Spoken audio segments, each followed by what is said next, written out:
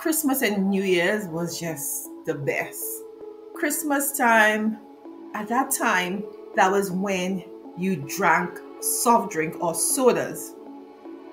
You could get a whole soft drink for yourself at Christmas time. That was amazing. I mean, it seems silly now because you could just go to the store and buy an entire bottle of pop.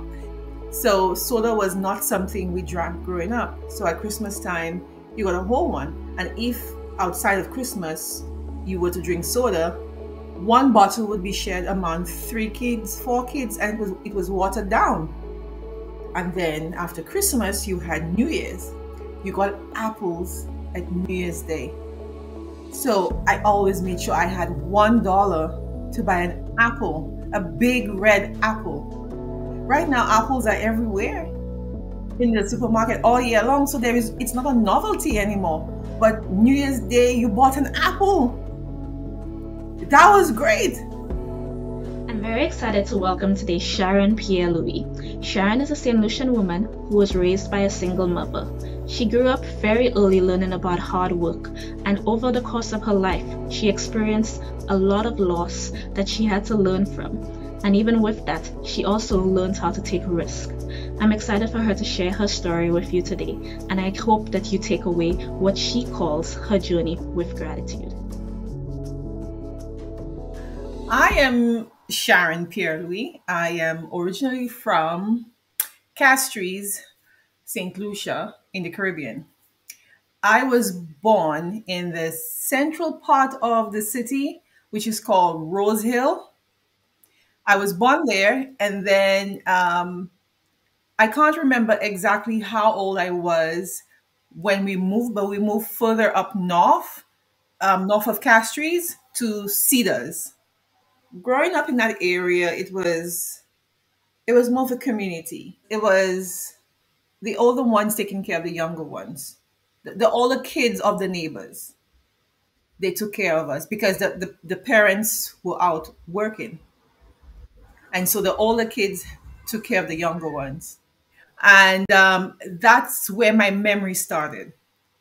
What do you think is your earliest memory? Hurricane Allen,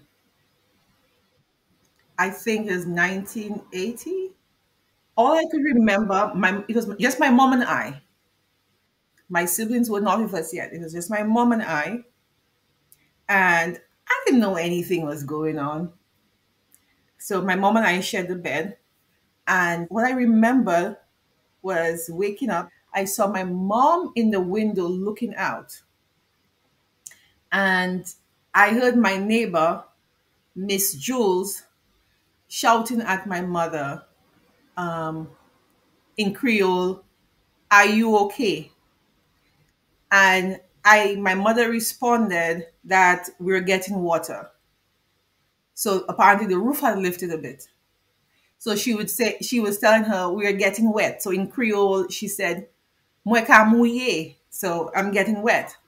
So my mother wrapped me up and we left the house and went across to the neighbor. It wasn't that much of a distance, but um, and I remember the older ones grabbing me and said, "Come sleep with us, Shasha." That's how they called me. So it was like a sleepover. It was exciting. But I had no awareness of the dangers of a hurricane. Years later, with all the recall and all the talk about it, that's when I realized how terrible Hurricane Allen was at that time. The next morning, um, we were all, as kids, we were helping with the cleanup. The breadfruit trees, all the breadfruits were down. The avocado trees, all of that. The mango trees, the branches were broken, but we were just cleaning as children. We were just cleaning. There was nothing frightening about it. And that's the thing about being a child. You don't have that awareness of danger, And so that's my earliest memory, if I recall. Yeah, that's it. Hurricane Allen. I had a condition. Well, it may not be the technical term for it, but topical eczema. So if a mosquito bit me, it instantly turned into a sore. And also, it would like the whole lower part of my body, my legs and my feet. So there was a point where I couldn't wear shoes or flip flops. And so, at a very young age, I used to walk from my home in Cedars, which is the top of Cedars, to the end where Sun Built, which is another community, ends. And I had to walk from there as a little child, a little 6, 7 year old, walk from there to the Castries Health Center. I think in North America, it's called urgent care or walk-in clinics, as it may be known. And I would sit there on the bench and I would go get my sores looked after by myself. I was very independent because my mom was a single mom. I remember being very upset that I had to go to the health center on a Saturday morning because that's when the favorite shows would be on, like BJ and the Bear, Knight Rider, Dukes of Hazzard. Those shows were, oh, and the most important one, wrestling. I had to go to the health center at a certain time, but it had to be done. And by that time, the sun was already high in the sky and the road was very hot. So I had to walk with one flip flop because the other foot was so badly covered with sores that I couldn't stand a flip flop on it. So I had to walk. It was a very bittersweet time of my life growing up around that time because everything would irritate my skin. Everything, you know, sunflies would something would bite me, it would turn into a sore. If I fell, it would turn into a sore. Everything irritated my skin. The most relief I got was when we went to the beach and I would just soak in the salt water. And you would think that the salt water would irritate, would burn the open sores, but no, I felt really good in the salt water. And then by that time, I think I was about 14. Out of the blue, it just stopped and everything just healed and never came back. And what was your mom like? My mom was very hardworking, but she was also a disciplinarian. So I knew what borders not to cross. So I was never a kid that got into trouble for doing things that were wrong. I may have gotten into trouble for my mouth because I was very quick with the responses. But even as a child, I mean, I've learned how to temper it as I've gotten older. My mother, on the other hand, was very stern. And looking back now, I realized because she had a lot to deal with. She had to bring food to the table, she had to make the money. My mom lived in a very small one bedroom house, or she rented. And I think it didn't feel small because we were never inside until it was time to sleep. You were always outside running the neighborhood, then going down the road and running up and down and just playing. So the house never seemed small until it was time to sleep. And you still didn't recognize that it was small. I never thought of us being deprived or poor, the poorest of the poor. I was, and if it goes by having material things, then yes, we were poor. But there was never a day I was hungry, ever. I had clothes. My grandmother lived in the UK, so sometimes she would send me some stuff because at the time I was her only granddaughter. I had books, and it's because I went to the library, it was there for free. So I just never felt poor. You said you were raised by a single mom. What was the household like? Paint us a picture into your life there. Well, my mom had other kids, but I think at the time, um, I never really asked her because those are questions you don't ask at the time. Yeah, you don't ask like why did you only have me here and my other siblings were not there. My other siblings were living with family. So my two older siblings were in Fort Saint Jacques, which is on the west coast, west coast of Soufrière. And my brother before me, he lived in with family again in Choiseul, which is another community after Soufrière. And they live. It was just my mom and I for a very long time. And my brother, and then my mom had my last sister, her last child, and it was then that my older sister was brought up from Fonsejac to live with us to help with taking care of my younger sister. And my brother, he eventually came up to live with us because he had succeeded the common entrance, and so he went to Leon Hess. So he came to live with us then. So by then, my mom had pretty much all her children. My eldest brother by that time was old enough to live on his own. It was kind of weird because the dynamics, it was just me for a long time, and then all of a sudden we have all these other people. So I think I may have acted out a bit. In hindsight, I may have acted out a bit because now the attention wasn't on me alone. But still, it was nice to share the load in terms of doing household chores. How many siblings do you have? Ooh, well, being from the Caribbean, in total, my mom has five kids, and my dad has five kids, and I share one sibling. So I have one full sibling.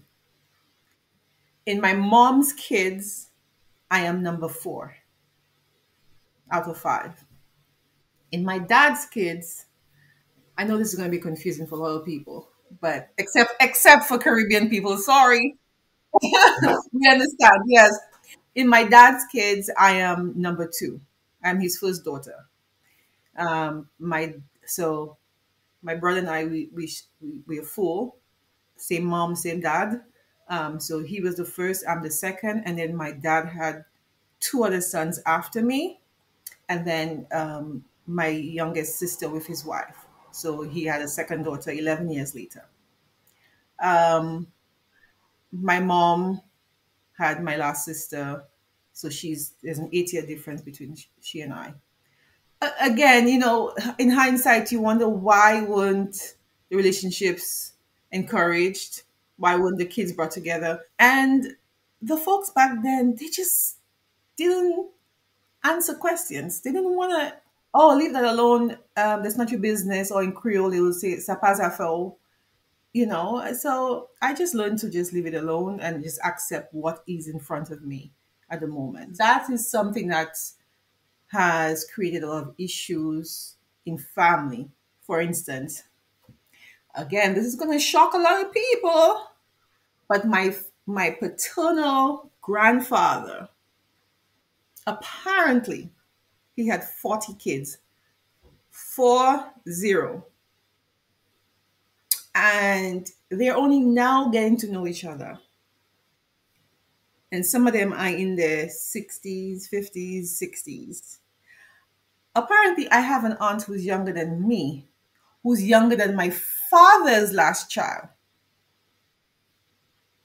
because my grandmother, she said when she came to St. Lucia one year, my stepmom and my little sister went to visit my grandfather because he was ill at the time, and he did have a young lady there with him who was expecting. So I have an aunt or uncle who is younger than me and my father's last child. So she did something that I am extremely proud of. She built her home with cash. With cash, she saved up for many years, um, and she built her home entire. She 1, 2, 3, 4 bedroom house, kitchen, and a small living room, bathroom with cash, all cash. My mother had a canteen, but prior to that, my mother, um, she she had a basket, a big straw basket, and she would make things like saltfish, smoked herring, and then have hot dogs. And she had a bag with about 6 gallons of juice, fresh juice, and she would go from business place to business place and sell that. And that's how she started until she would go on construction sites, and that's what she did until this new business opened up. It's called Caribbean Metals. They do roofing, etc. And the gentleman there, I think he had met her somewhere and told her, "Well, we're opening up. There's a canteen. You can occupy it." And that's where she ended up. And that was good because it meant that she a lot of the things that we had to do to help her could be done at the canteen now. So everything was prepared fresh at home. So from a very young age, let me backtrack.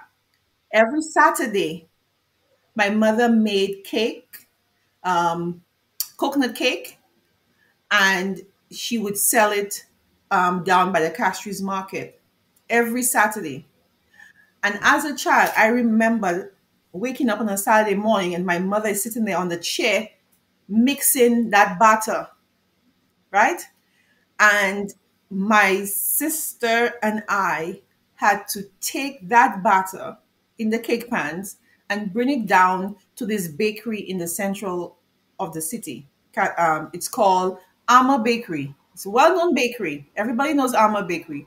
So we had to carry these boxes on our head from Cedars all the way down to Alma Bakery. So they can, I don't know if she rented something in there. I was having this conversation with my sister, like, what happened? How did, Anyway, so that's what I had to do. And that thing was heavy. I was this big, probably 60 pounds soaking wet. And I had to help my sister, and we had to carry this thing on our head and go down to Alma Bakery. And my mother would be home preparing herself and then go down to Castro. So I never saw my mother. By the time we walked back home, my mother was already gone. And so she would do that thing, and during the week on a Saturday, she would do the cake, sell the cake, and that's how she started saving money. And another way she made money, every carnival season, I was tired because my mother had this tray and she sold barbecue chicken. She sold fish cakes. She sold floats and beer and soft drinks and little lollipops, little things like that for the kids if they, while they're waiting for their parents. And my mother became known for the good barbecue and the good floats and accra. So sometimes I would have to help her. And whilst I'm there helping my mother, somebody would buy $10 worth of floats that's not even in the pot yet. And that was what it was like. So she would have these big 5 gallon um, buckets of butter for Accra, and that's a big bucket, and all of it would be gone because persons would be coming looking for Miss Julia, and it would be sold out. And the barbecue chicken, she would buy about 4 cases of barbecue chicken for Carnival Monday, let's just say, and that would not be enough. That's a lot of chicken, you know? And at a young age, because I was in my early teens, like 12, 13, and I was already seasoning chicken to help out. And that's how she made her money. She made her money like that. And the canteen was Monday to Friday. And sometimes if there was work around, she would come in on Saturday to do it as well. And that's how she sustained herself. So it was a lot of hard work. And we had to be right there with her. Mornings, by that time we had moved to Corinth in the house. So we had more space to, prepare stuff. Everything was made fresh. Everything was made fresh. So it was some tough times. It was early mornings. She would be up at 4 and she would wake us up at 5. And she had to be out the house by 7. So that was our daily thing. And in the evening, season up the meat, season up the chicken, prepare all the all the condiments and everything. It was hard work. It was hard work. But our life was a little different when we moved to Corinth. I was still in secondary school at that time. Um, and then my mother was still working hard because if the TV crashed, my mother was not paying anything on hire purchase. She would go the initial hire purchase, buy the television, and I think the deal was if you paid within 3 months, you pay the the, the retail price with no interest. This lady, within a month and a half, it was already paid off. That's how she went about doing things. So she was always working hard to make the money and provide for the household. And to some extent, I don't think I really appreciated that because as a teenager, you want all the things your friends have. And I couldn't get the latest Reebok or LA Gear or British Knights, those nice sneakers that were the thing back then, or the nice clothes.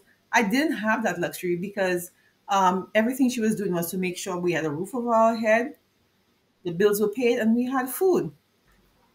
And so, what I translated into was when I started working, I started helping her out with my youngest sister because she was still in high school at that time. And I started helping my dad with my youngest sister because at that time he had stopped working. Is there any fun memory that comes to mind of you and your mom together growing up? Every year at Ave Maria Girls Primary School, there was always a fair. And I don't know why, but somehow I was always chosen to bring a cake for that fair to sell. And that cake used to be the one that was to go the first. So I used to be so proud that my mother's cake would sell out first. And you see all the other cakes there the whole day they sell. But my mother's cake is gone. So that was a good thing. Another memory, my mother, like when we moved to the new house, again we had more space, and my youngest sister was getting older at that time. Every Sunday, my mother would allow us to try things. So, like to try baking stuff, just little concoctions. Um, I remember when I did home economics at my secondary school, Castries Comprehensive Secondary School. I the teacher, she would not allow us to taste the stuff because when we made the stuff, it was sold at break time to replenish the supplies. So sometimes you would take the corner of the thing and just to taste it.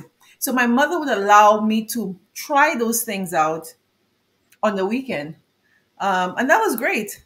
And she did the same thing when my little sister herself was doing home economics at Leon Hess Secondary School. And also, we used to try different types of pizza. She would buy that pizza dough that they used to sell, and we would just buy toppings. We tell her what we want, she would buy. One day, my younger sister and I, oh my God, that is so gross. We tried pizza with mixed vegetables, like from the can, raisins, and cheese.